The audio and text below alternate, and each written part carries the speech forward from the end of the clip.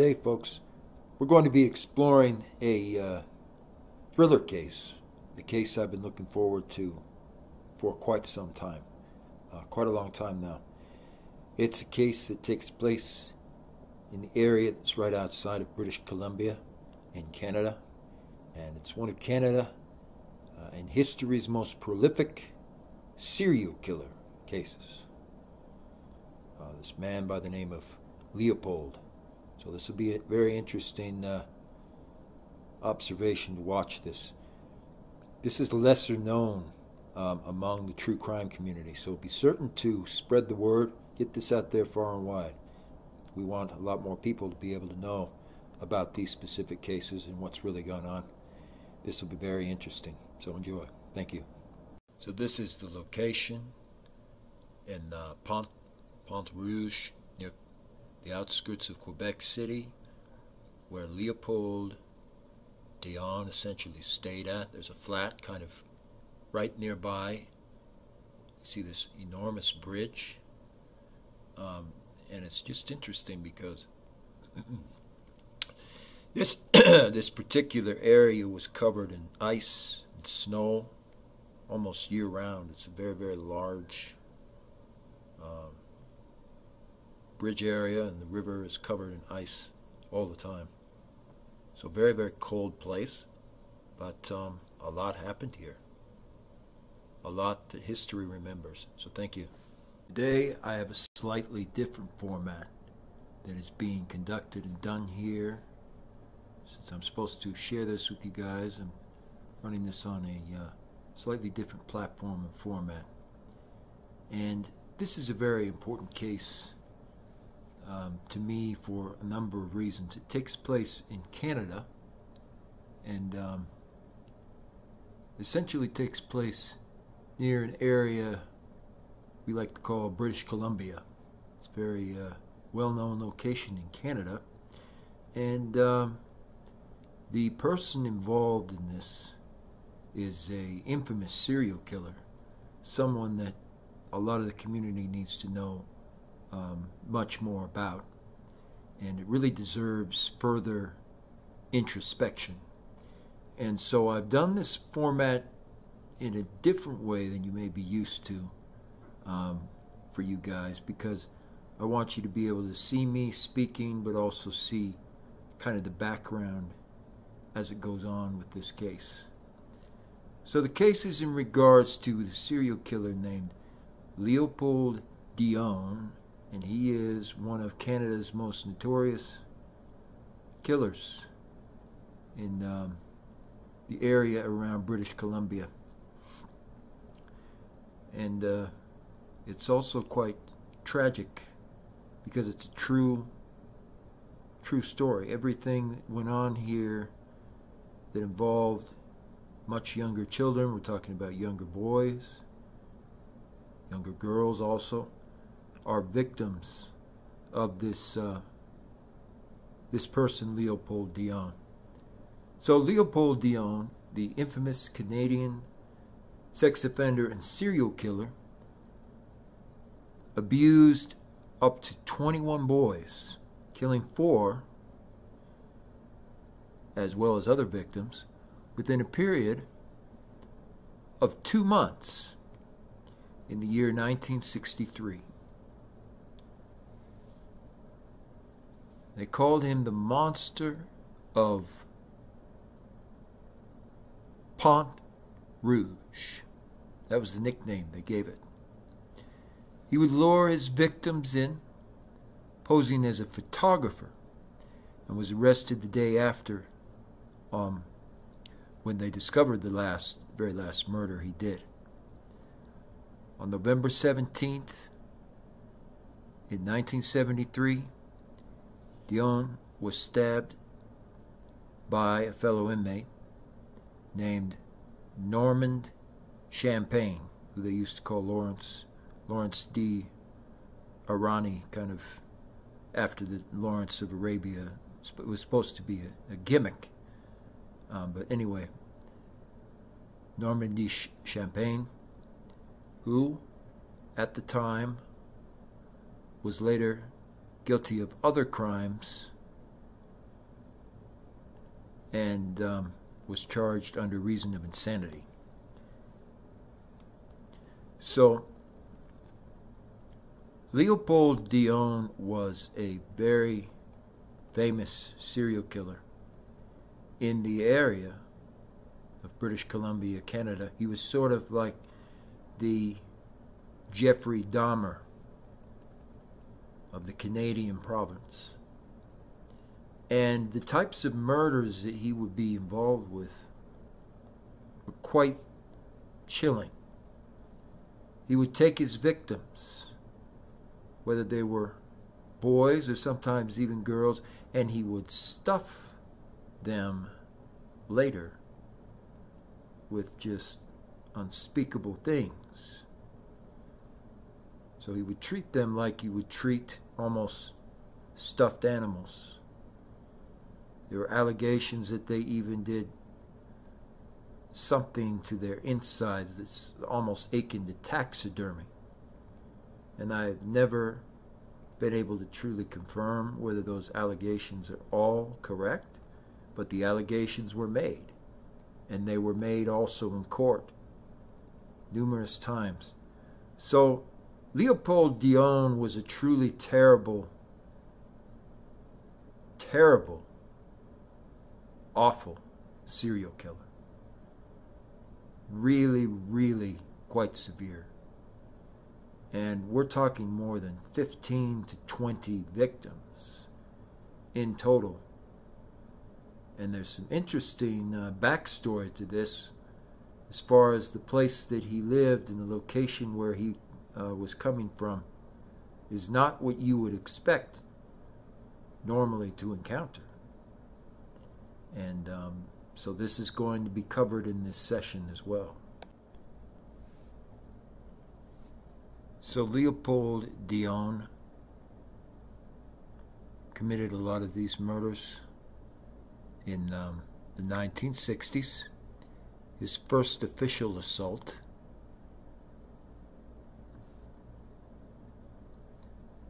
took place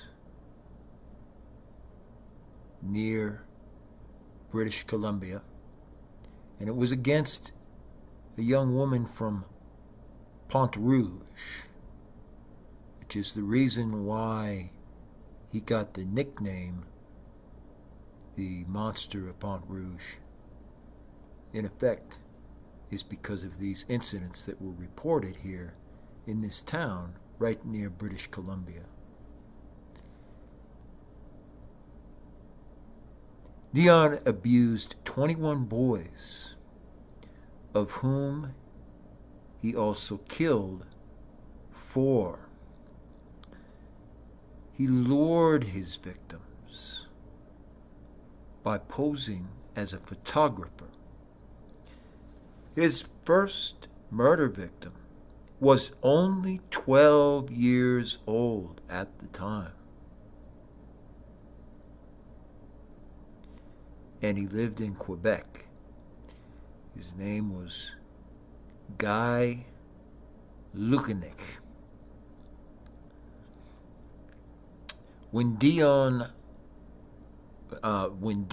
lured him out, he did it by taking a series of snapshots with an older camera, but not before claiming he wanted to continue their specific chat elsewhere in a more private location. He drove the boy into the countryside, where, in a remote, open spot, Dion strangled Lukanik and buried him in the field. On May 5th, 1963, Dion crossed paths with 8-year-old Aline Carrier and 10-year-old Michael Morel. He used the same ploy to lure them directly to his car, driving them to a run-down building in St. Raymond de Pontief.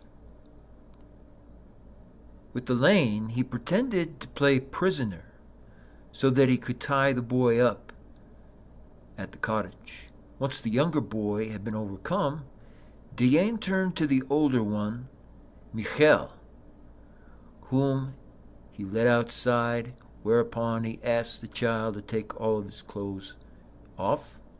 Dion then strangled him with a garrote before going back inside and smothering the other boy. For those who are not aware, a garrote is a type of a Canadian piece of farming equipment. It's used all the time for farmers, but they call it by that name because sometimes they've used it, in household activities. Sometimes they've used it in the kitchen, but often it's just used by farmers to take care of specific things on their farmland. And so that's what was used to kill this boy, which was very, very disturbing. And on May 26, 1963, he met 13-year-old Pierre Marquis, who was also taken in by the fake photographer's promises. So he would lure all these boys in, and some girls and other children, with fake promises of being a star, in photography. He was going to make them totally different people. The way that he would lure them in is with deliberate sleight of hand remarks, comments, and just really, really terrible gestures that would certainly not fool anyone who's normally actively working on things or involved in something, but it fooled these kids and it lured them in. It deceived them to believe that they were going to be photography, stars, that there was all these amazing things that were going to happen. And of course, none of these things end up occurring. Leopold just lured them in so that they would be able to be easily sold the story and then be able to buy what was going to happen. And it's really tragic. I mean, just the kinds of things that happen are truly horrific beyond any kind of measure. The death sentence that he got was commuted to life imprisonment by the Governor General of Canada at the time, Georges Vanier. So unfortunately, after luring all of these kids in, including Pierre, his sentence was ultimately commuted. Which, when you see the results of what happened and really what he did, what they did, there is no doubt in anyone's mind that that sentence should not have been commuted. He should not have ever been released. He should not have been released. And what happened to these children, that is beyond horrific. This is like the Summer Wells case of Canada. In other words, it's really, really horrifying what happened here. With all of these boys as victims, up to 21 boys, and yes, even some females also, and just children overall in Canada had to witness this monster do these things. And again, there were allegations, and there's still accusations to this day, that some of these children, after they were murdered and buried, they, his colleagues or Leopold himself attempted to do a type of taxidermy or something to the bodies. And for some, those comments were never confirmed. But it's still extremely suspicious because there were things that were next to these bodies, to these corpses when they were laid out in the open field. And it's truly terrible to think, after all this time, no one in the investigator's office, no one in the Crown Prosecutor's office to this day truly knows everything that happened here. And some interesting things have come up that have popped up recently in connection to this. And we're also going to look at some of those key aspects as well. So Leopold Dion lived right here in this area that's kind of being shown off in the background in Quebec City, right near Bellevue Castle. So he lived in one of these kind of upper flats for a while. You can see these flats here are very simple to distinguish, and they're extremely small. Like there was really no room to live anywhere in particular when you were living inside one of these flats. So that's where Leopold Dion would stay for most of his interest in life. And that, of course, is Pont Rouge, or Rouge. Pont Rouge is where he got his nickname from. It's part of Quebec City in Canada, over near the other area such as British Columbia. So it's quite a ways out, and it was right there directly next to the Bellevue Castle area when you look at it on a real map. And so it's not a very large place, but it is extremely dangerous, because a judge there who was kind of rolled into this, and I didn't know until really studying this recently, the Judge George Street was his name. He kind of naively enabled Mr. Leopold Dion to do some of the things that he did, because once again they have a psychiatrist there who's on the board of examiners. It's like he's an interesting fellow, kind of a Greek type, Eduardo or something. He has a very interesting name, and I studied him quite a bit just to be able to start understanding really what was happening here. And he's the one who kind of didn't see any issue with Leopold's behavior. Like he just kind of dismissed it and ignored it overall and said no, he should be ready immediately for parole and for release according to our board of review. You know, and he was the executive director there at the time, and he's not anymore, thankfully. But he is who roped in George Street to kind of look past these things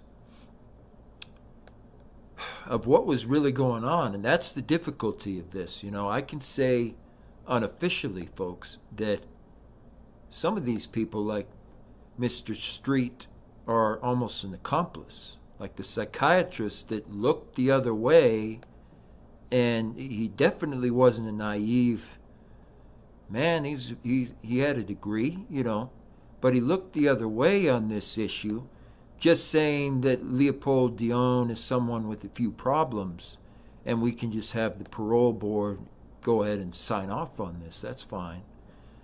And in a way, he enabled a number of these murders to take place. He truly, most certainly did exactly that.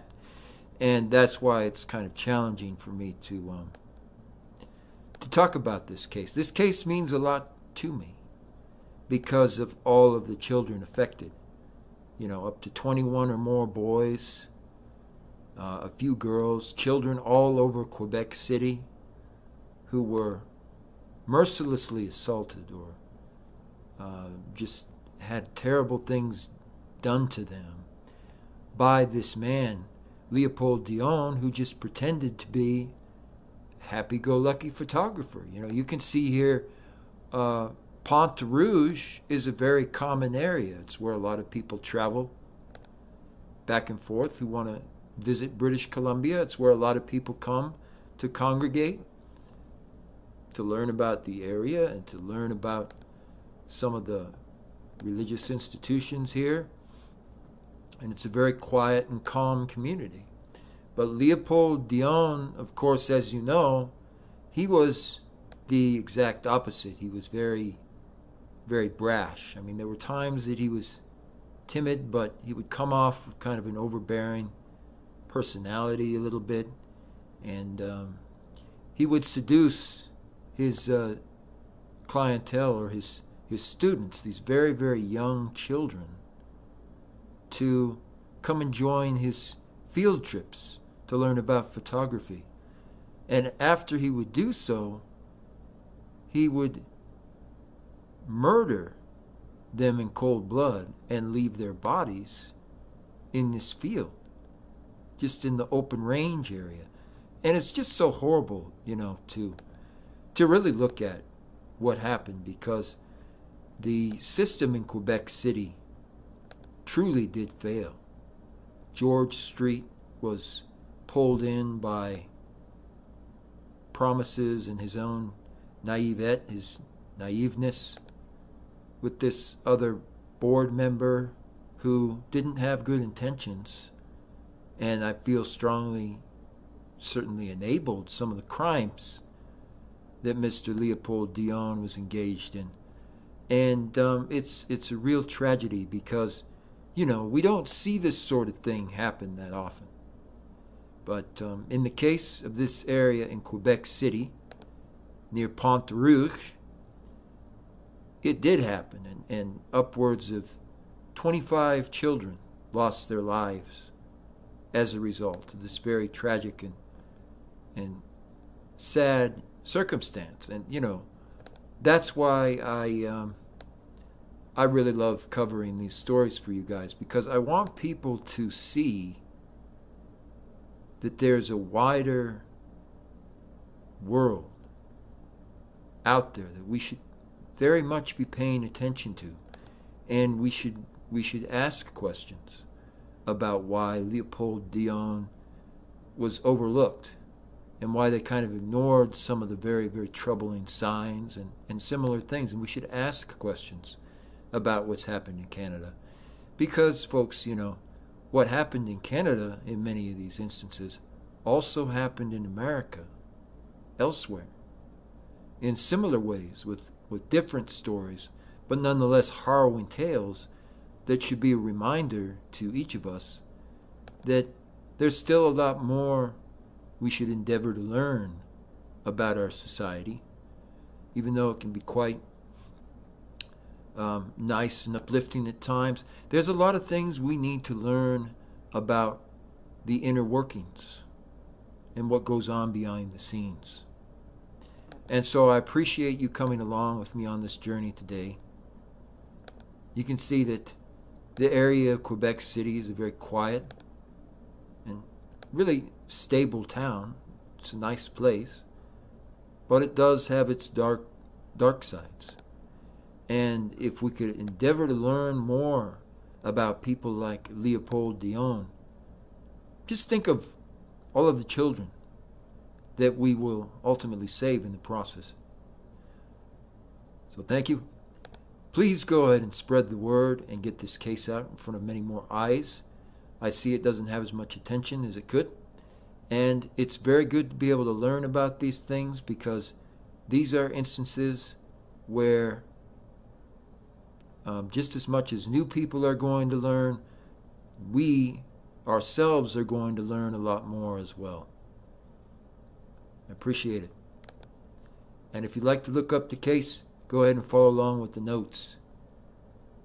He murdered up to 21 boys who were also abused by him while he was being a photographer. Leopold Dion, very famous case. Thank you again. Stay tuned for more true crime.